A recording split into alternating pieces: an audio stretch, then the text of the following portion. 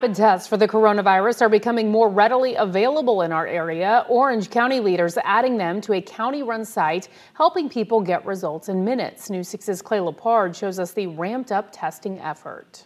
The days of lines for COVID testing wrapping around the block are long gone.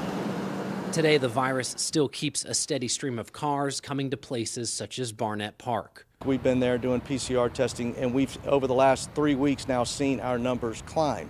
Orange County Public Safety Director Danny Banks expects that to continue. We're concerned as we go into the season of flu season now and of the season of typically more illnesses, and we know that that could also help cause an increase in our COVID cases. Starting Monday, the county's testing site at Barnett Park will add rapid testing, helping up to 4,000 residents a week with results in about 20 minutes. We're the only county in Central Florida that's able to do that right now, and you can get tested for the rapid test, the PCR, or both. The announcement comes just 2 weeks after the state-run testing site at the convention center began offering rapid tests. We saw the numbers of people going there almost triple overnight.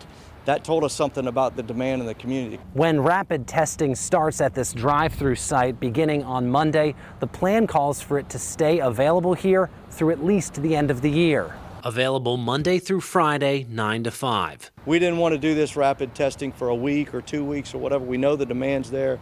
We're going to push it all the way to the end of the year. In Orange County. And then we'll see what January brings and what our next strategy will be. Clay Lepard, Getting Results, News 6.